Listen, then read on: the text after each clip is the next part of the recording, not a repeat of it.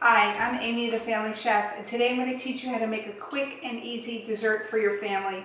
It's a fruit crisp, and you can use it with fruit all year round. It's either in your fridge, your freezer, or from the farmer's market. Let's start off by making the topping. So simple. We're going to add flour.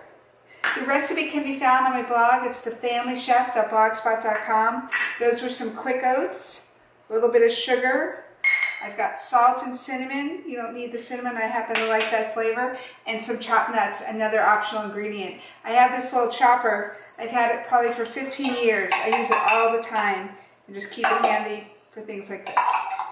So before we add the fat, which is today I'm going to add some butter. Just going to give that a quick mix. And the kids can help with this as well. This is a great kids dessert because they will like it and it's easy for them to do the measuring, and a little more or a little less is fine. Okay, and then let's add the butter, and you want to melt that and cool it, and then let's give that a stir. And this can be made ahead, so you can have the topping all ready to go, and then later when you want to make your dessert, put it on top and bake it. So that's pretty much done. Now we're going to switch to our fruit. You can use any fruit.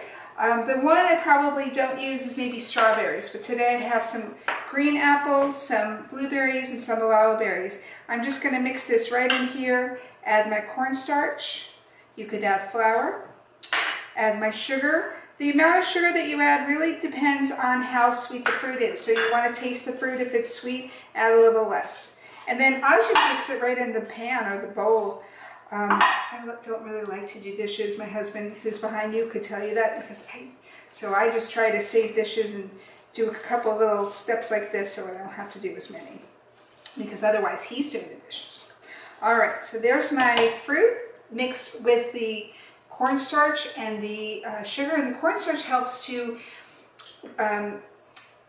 give the liquid that comes off of the fruit some texture, otherwise it would be super watery. And then I just take my crisp topping. I've got the oven preheated to 375.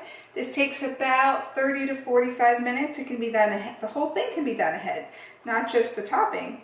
And then you can reheat it. Great with vanilla ice cream and whipped cream. Again, the kids could help by spraying that around. And in about 40 minutes, we're going to come back and see what it looks like. Thanks. Hi, so I'm back now, and it's been about 40 minutes, and let's check on the crisp. Oh, so it's perfect. It's nice and crisp and brown, and you want to let that sit for about 5 minutes or so because it's going to be super hot, and then serve it by itself or with vanilla ice cream and whipped cream. Enjoy!